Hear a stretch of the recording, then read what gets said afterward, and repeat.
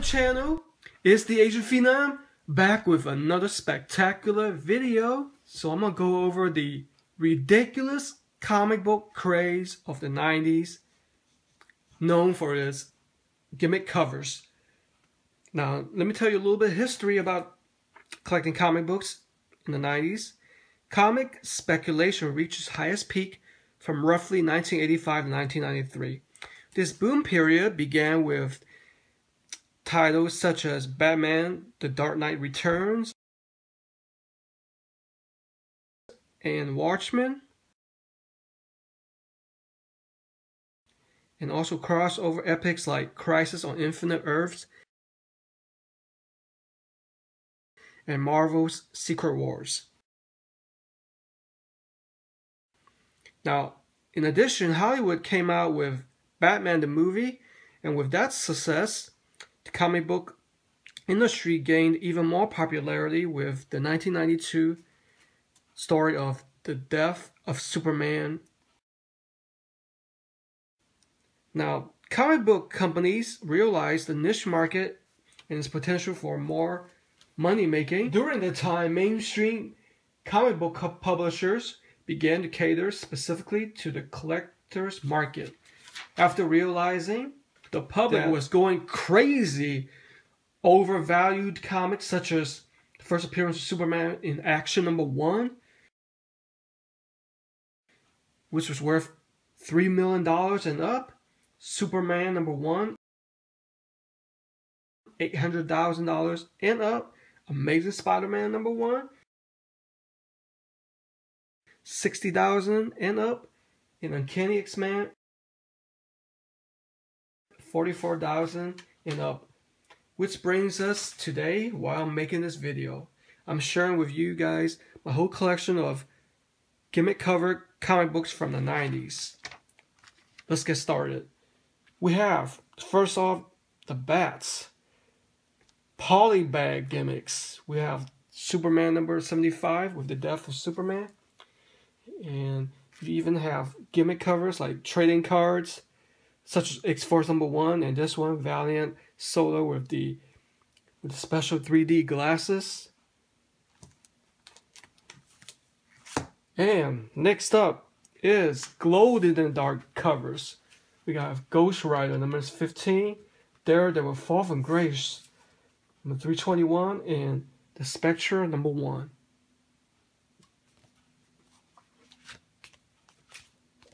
Next up is holographic covers. We have Silver Surfer #75, Incredible Hulk #400, even Jim Lee's Wildcats #2. And if you notice, on the Silver Surfer is holographic and embossed. Silver Surfer is sticking out a little bit. And let's not forget Wolverine #145. See that holographic adamantium claws? Amazing. Next up, we have die-cut covers. And it looks like Shadowhawk 2 #1. It's actually dual covers, die-cut and holographic. Can you get any more serious than this? Unfortunately, with all that gimmick, it's not worth that much. Punisher War Zone, there you see it. Spectacular. And we have covers like special silver embossed covers such as this Magnus Robot Fighter #25.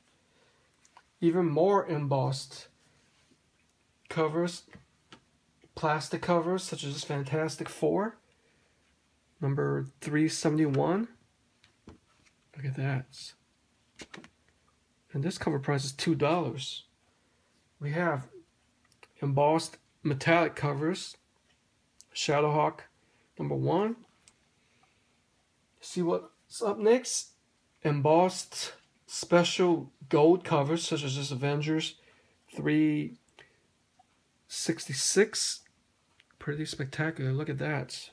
I wish it was 24 karat gold.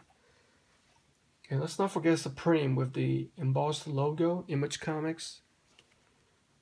And we get two Valiant comics. These are the spectacular chromium covers from Bloodshot #1 and Exo Man of War #0. This is one of my favorite covers. Look at how, first of all, the art is fantastic. Look how shiny and detailed it is. Slightly embossed. It's just so colorful. And this is another one of my favorite covers. Bloodshot #1. Chromium cover is so colorful and it's just perfect. And let's not forget more of these special covers, such as Punisher 2099 and Venom #1. And we have Spider-Man 2099. And even more of these holographic covers. Web of Spider-Man #100. And let's not forget the best movie came out last year, Guardians of the Galaxy. I would say this is more like a metallic, slightly embossed cover. Look how amazing this is. And to end it off, we have two of these spectacular Iron Man issues.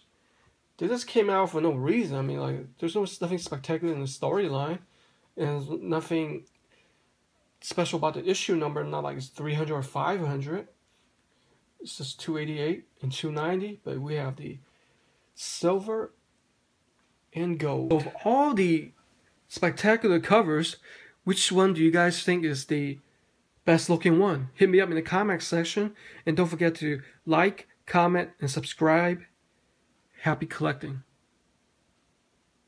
So since we're talking about special covers, let's check out which of these glow in the dark covers impresses the most with the light off. You guys ready? Alright, you guys ready? Here we go. Wow, it's picking up on my iPhone 6. Check it out. Here is a Spectre #1. Wow, that's very detailed. And Ghost Rider #15. You can definitely tell that's Ghost Rider right there. And Daredevil #321. Which one of these do you guys think is the best? Hit me up in the comment section.